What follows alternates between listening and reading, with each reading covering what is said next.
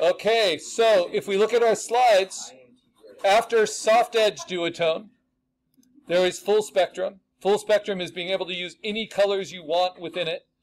How does full spectrum work? It can work really dramatically. It can work really subtly. And it's definitely not necessary, but this is how I like to do it. I take my combined color layer, right? And I duplicate that. And then I double click on it and I'll do what's called a gradient overlay over all of it using layer styles. So you get to this by double clicking on the gray part of the layer. It will open up your layer style. So I click on gradient overlay. And I like to use a pretty crazy gradient overlay like I showed you last time. You can create your own.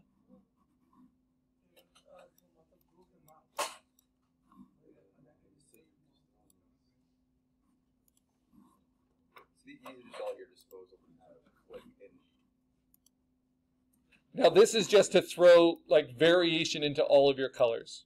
In painting it would be called glazing. So we're not replacing anything, we're just kind of tinting everything towards warms and cools.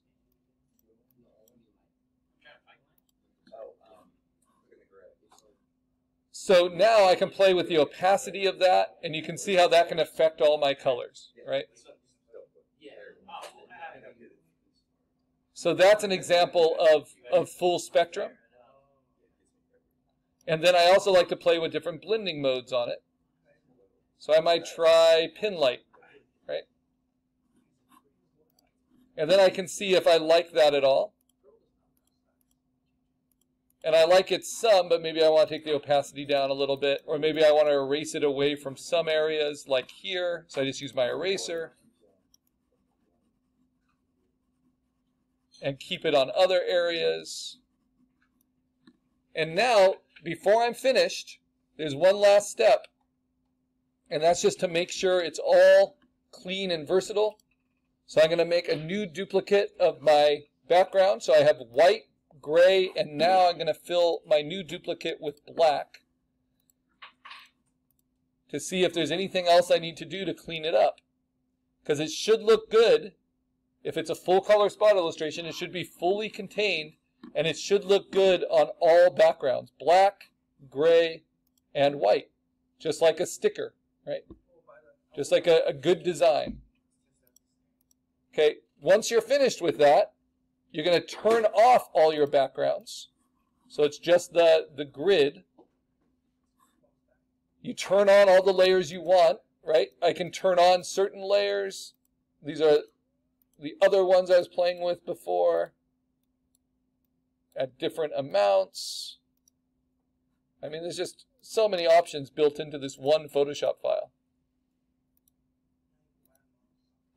God, I don't know what I like more or not. And of course, anytime, the reason we learn cut edge, or rather hard edge and soft edge duotone, is you can apply it really at any time on any coloring layer once you have your flat color in. So I can give myself little hard-edged highlights on these toenails if I want. And then I think I'll be done, right? Maybe on this buckle. Just these little things you can do.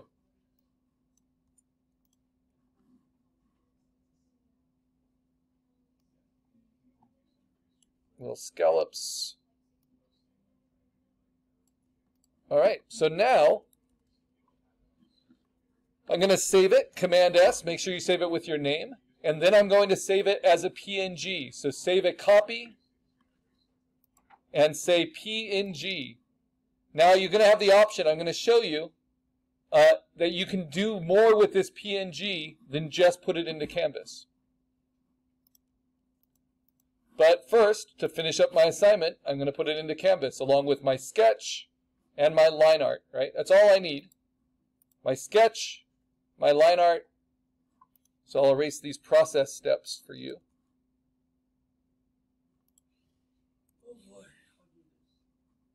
And my digital coloring. So I'm looking for my PNG, I'm dropping that in. And in our presentation critique, I know that we're not all going to be finished with our digital coloring fully, but hopefully you've got all the flat color in. Another thing I can do is I can open up my PNG and I can just in preview and just very quickly go to Tools, Adjust Color. And what I can do is just say Auto Levels, because sometimes you'll just work on the histogram. I can saturate it, I can desaturate it, I can kind of adjust it here a little bit. Sometimes that can help, right? To optimize it. And then I submit it, because this is looking a little washed out with all of my different color layers, right? So now I just kind of cleaned it up just using preview. And it might look better. So remember all of our skills, right? Now we're going to use this spot illustration in our next project. So once you've posted it, you have an option of going to this site that you'll find under our links. I'm not going to go to it because I don't want to make that public on the YouTube, but that site is one called Redbubble. And we don't have a class account for Redbubble. Instead, you can, for free, sign up and create your own account. This is my account, right? These were my spot illustration examples from last semester. And you can post them, and then you can use them to make any number of products that you want. So I'll demonstrate. Let me log in quickly. I hate this. I don't like training self-driving cars just to get into my websites.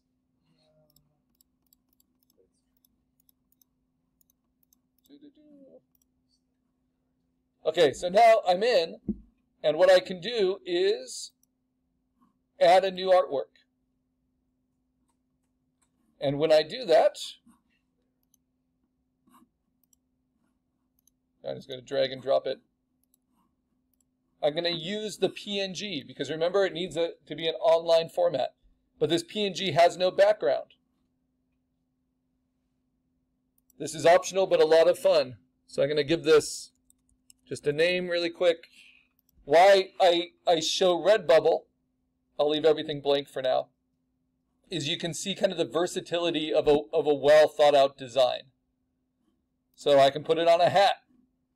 I can put it on a shirt. I can put it on a tote bag. I can put it on a journal. I can put it on a phone case. I can put it on a laptop bag, a laptop sticker, whatever it might be. And I can change the background behind it because it's a spot illustration. Right? That's the difference between a full illustration and a spot illustration. And then basically I set all these settings. I can make face masks, I can make leggings, I can make backpacks, clocks, buttons, just everything off of that one high quality PNG. The leggings are actually kind of cool. And you can adjust all these things. And then at the bottom you say whether it's mature content or not. Definitely not. I'm not a very mature artist. And then you can just say right here who can view this work, just like when you do your Google Slides. And I can say only me for now. And then you also have to check that you own the copyright to it, right? That you have the right to sell this artwork. Now, if you're just publishing it for yourself, I don't think anyone's going to catch that you're doing a RoboCop tribute t-shirt for yourself. But if you make that public, that will get caught pretty quickly, because there's a lot of licensing bots out there that check for copyright infringement.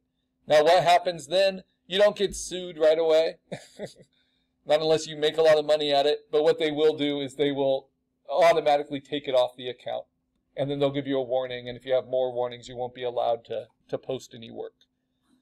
But I just posted this for myself. It allows me to see how it would work as a product. So for fun, if you do this step, it's nice to see what product image you think looks really good for your artwork. Like, let's say, a refrigerator magnet. I love magnets. So I might make a screen grab of that and then for fun post that into my assignment. Just to show you, if you do a good full color spot illustration with vector line art, it's fully scalable. The benefit is you have a product that then you can sell, right? It could be a t-shirt design, it could be a magnet, it could be a sticker. So I'll say optional example of a product sample from Redbubble.com. So just go to redbubble.com if you want to try that out with your own work. You can do it from any computer.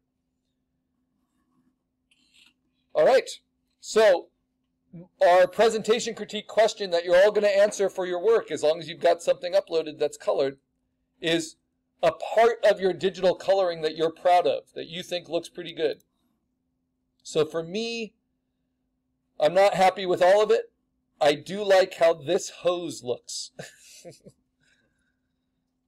This combination of, really, when all is said and done, this actually has a little bit of full spectrum in it, because it goes from a warmer gray to a bluish purple. But it's also got some soft edge duotone, some hard edge duotone to it. I like how that looks. I think it needs work in the face of the lion, on the tail. I do kind of like how the helmet looks, but I'm noticing lots of shadows I want to put in for other parts. So it's in progress, and we'll have the option to keep building it. All right. Now I'm going to make sure I save all my work into my one folder, even my product example. And then we are done with assignment 5.